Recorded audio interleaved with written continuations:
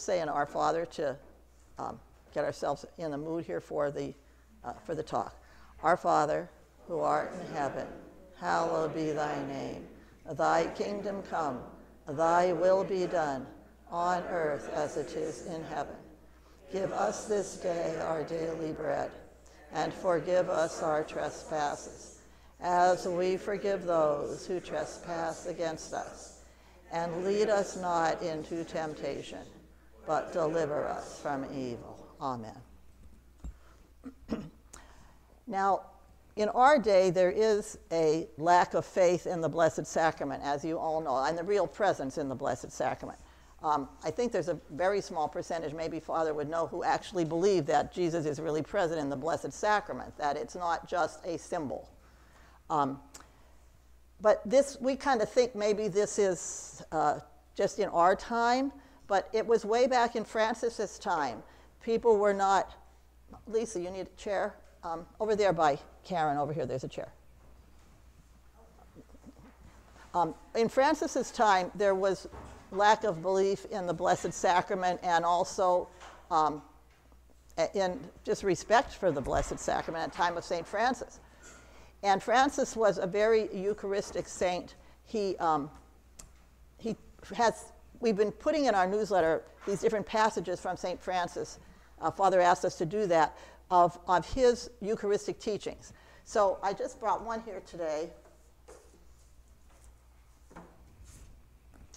And this one was in the newsletter, but I kind of just want to read a little bit about it to show you where he was coming from. So Francis wrote, "And those who saw the Lord Jesus according to the humanity, therefore, and did not see and believe according to the Spirit and the divinity that he is the true Son of God, were condemned." Now he's talking about people who saw Jesus in the flesh.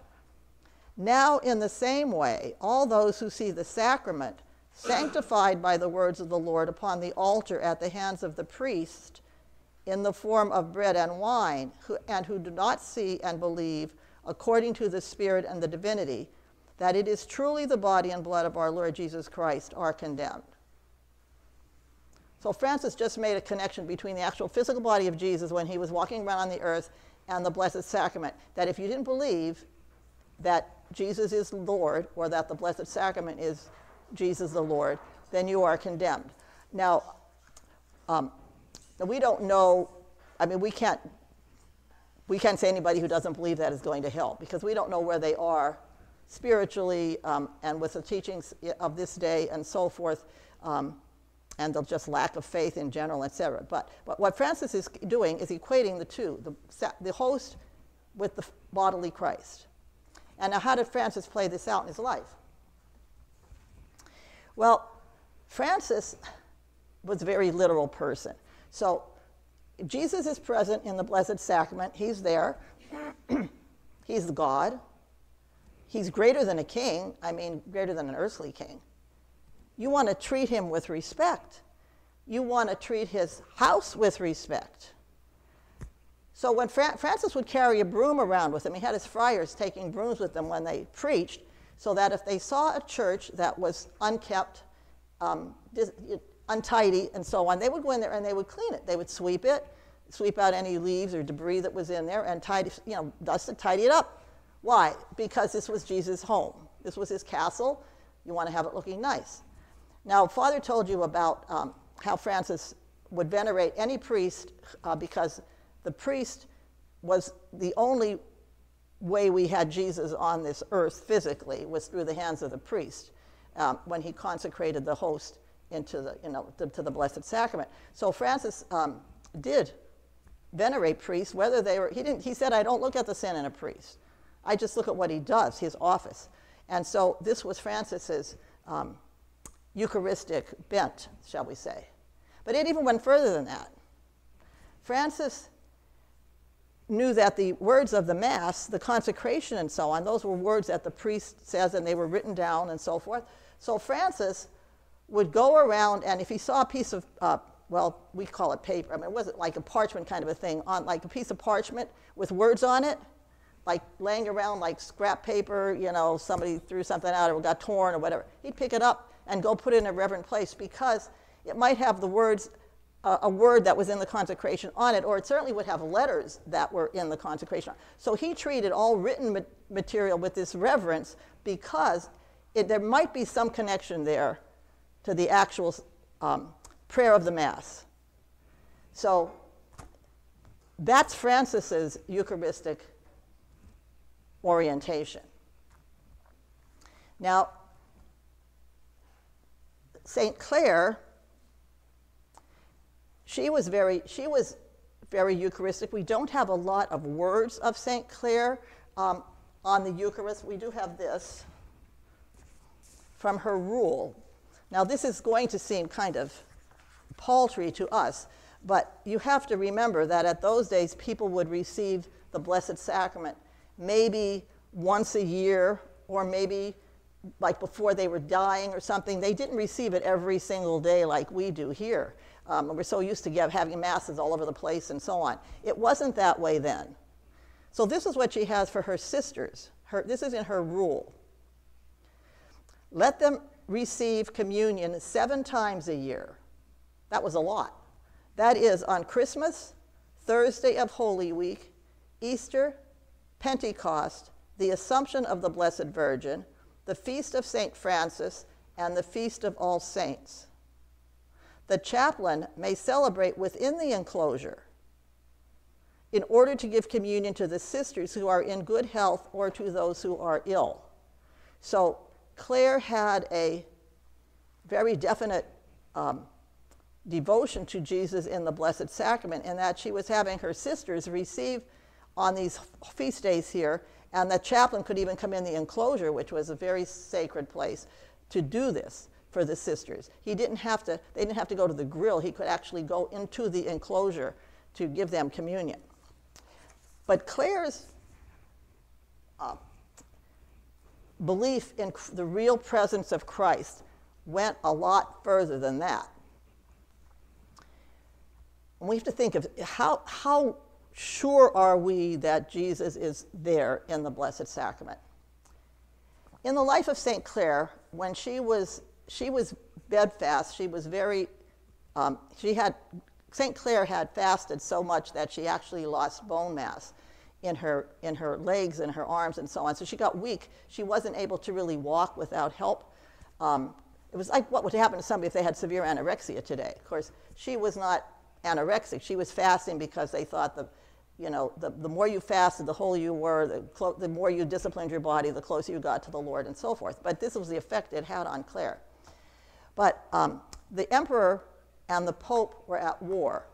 And the emperor had Saracens in his army, the Muslims. They were in his army. And they were trying to capture the papal lands, and they had to march through Assisi to get to Perugia, which was a papal stronghold. And so this army of Saracen soldiers are coming into Assisi, and they want to capture Assisi. Now, St. Clare's convent was, if you've ever been to Assisi, you have Assisi up here, and then you have to go down this big steep hill to get to San Damiano, which is down here by itself in the valley. I mean, there was a wall around it, but there's nobody else around it. I mean, it was down here with these women in this convent. So the women were praying for Assisi to be saved and for them to be saved. Well, what happens? These Saracens come down. They get to this convent. They know that there's women in this convent. And so they're going to go in there. Now, they have an enclosure, all right? It's all enclosed. The gates are shut. Everything's shut. The women are enclosed in San Damiano. The Saracens use their ladders or whatever they use, grappling hooks, scale the wall, jump in. They're in the enclosure. Now they're inside the enclosure. The sisters tell Clare what has happened. And she says, I cannot protect you. She tells one of the sisters, go and get the Blessed Sacrament. Go get the Lord. So they had these little portable monstrums. It was probably shaped like a dove or a little church or something like this. It wasn't like we have the monstrums like we had today for adoration. It wasn't like that. It was like a little house, so to speak, a little container. So this sister brings this little tabernacle with the host in it to Clare. And Clare says, help me, help me. So there was like this door. The only way you could get into that monastery you had to climb up this ladder to come up to this door that the sisters had. And the door was an old door. It was kind of, rickety, and it wasn't the greatest. It had fallen on Clare at one point. The friars had to fix it and everything. So the sisters, she said, take me there, because they knew they were coming up. And she started here pounding at this door. The Saracens had come up to this door. The sisters help her with this Blessed Sacrament to the door. And she's like standing in front. She goes, and she's standing in front of the door. And she's there, Lord, I can't help them. You have to save us. We are your daughters. We are your children. You have to save us. We can't save ourselves. You have to do it. So, now, this shows several things about Clare. First of all, she believed in the Blessed Sacrament. Secondly, she was the daughter of a knight. And this was in other words, she was going out now herself with her captain to face the enemy. This is what a knight does. They don't run away. They don't cower. They go out. So that's what she did. And she's calling on the Lord to save them. For some reason, they're banging at the door. They're trying to get in. These men are trying to get into the convent. We don't know why, but somehow the door held. The door did not give in. The door did not give way. And they heard this voice behind. They heard somebody talking back there. They could hear voices. And they didn't know what was going on. And finally, the captain of the Saracens, for some reason, said, oh, forget it. We'll just go into the CC. So they left. And they went back down the ladder. They scaled the wall again and went out and up to the CC. Then the sisters were praying for Assisi to be saved.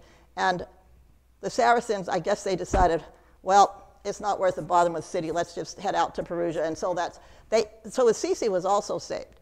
But this shows that Clare's real belief and trust in the Lord, that she would take him on the other side of the door with the people that are trying to get in there and saying, you have to do this. You got to do this because I can't do it. So that was her faith. That was her belief. Now, we might do something like that in a desperate situation. Sometimes we get in desperate situations like, Lord, you got to help me. I can't do this, So this is what kind of a desperate situation. But St. Anthony had another situation, which is kind of put himself on the line, so to speak. Not just in front of a whole city. At the time of St. Anthony, Father was telling you about the Cathar heresy, that they had many weird beliefs. But one of them was that they did not believe in Jesus in the Blessed Sacrament. They just figured it was bread and wine, and that was it. They didn't believe in the true presence. And so Anthony was trying to convert this well-known heretic in this city of Rimini, trying to convert him to the faith. And so, he would bring forth an argument, and Anthony would bring a counter-argument. It was going back and forth like this. And finally, the heretic said, he said, these other things, okay, I can maybe believe some of that. But he said, I cannot believe that this is the body and blood of Christ. I can see its flesh.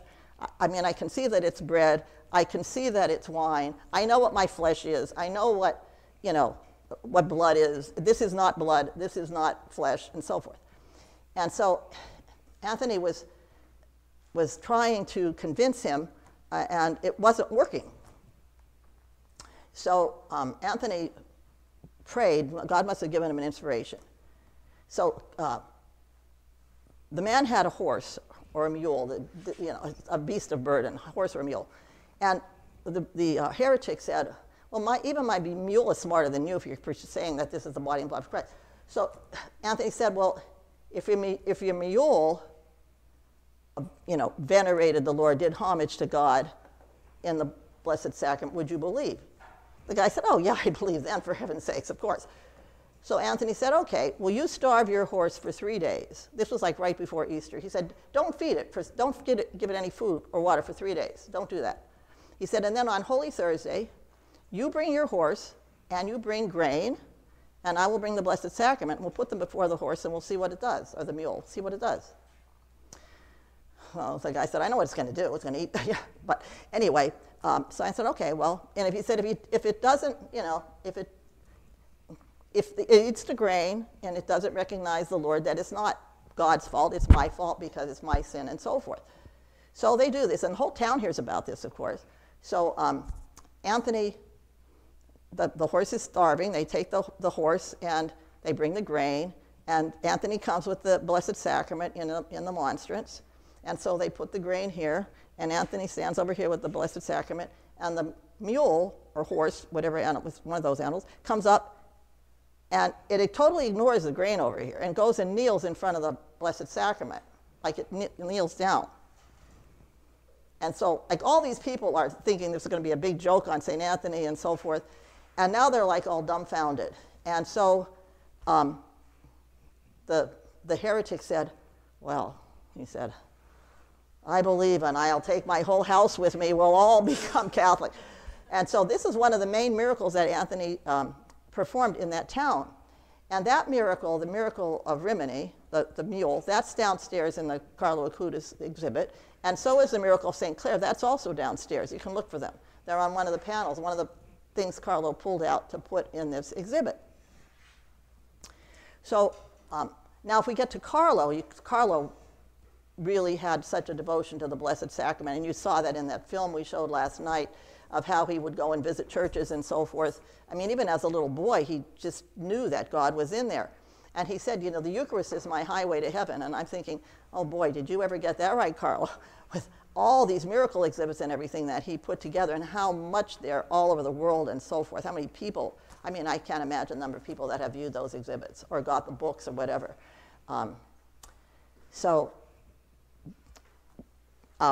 When Carlo, one of the miracles that's in there, and I always forget the name of it, but you'll have to look at it. It was a recent miracle that they took and similar to Lanciano, they had the host turned to flesh. The experts took a piece of this host turned to flesh to these forensic experts to test it. And so there was this very well-known scientist that tested this. And he said, the same result that all the other ones that were tested was the same thing. But I mean, he didn't know where it was from. They gave him this muscle, and they said, could you tell us, you know, what this is, or, you know, explain this to us, whatever. They didn't tell him it was from a Eucharistic miracle. They just said, we have this, we want you to test this. And so he tested, he said, well, he said, this is heart muscle. This was type A, whatever blood type it was. I think it's AB, type AB. This heart muscle.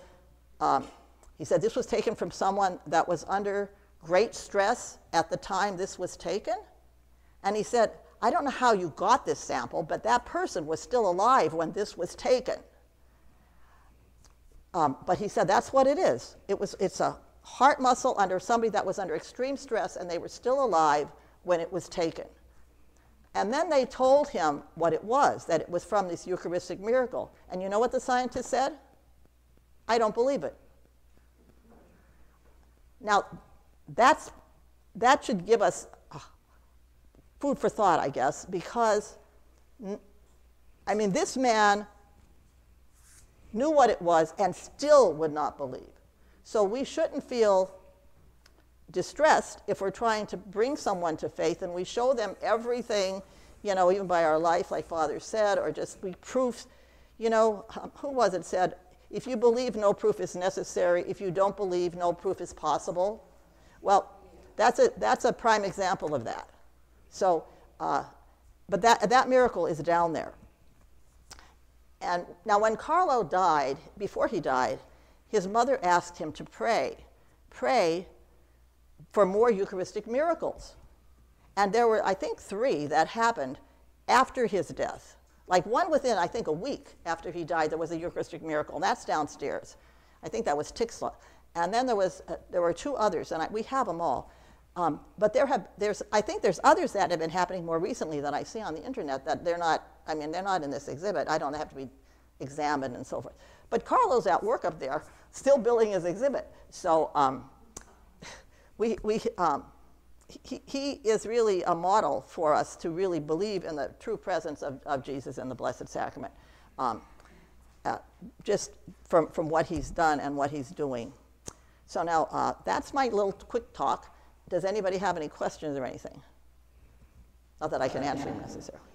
Okay, yes, Rob. Yesterday, I was watching the film. Yeah. I was wondering about his dad. Yeah, his his dad doesn't factor too much into the, I mean, his parents are married, but his mother is the one that really did a lot of talking, about Carlo, and went through his journals and so forth, and the book I have downstairs is written by his mother. One of the books down there is written by his mother. But I know his dad is, as far as I know, his dad is still alive and they're still together. When Carlo was sick, Carlo knew he was dying.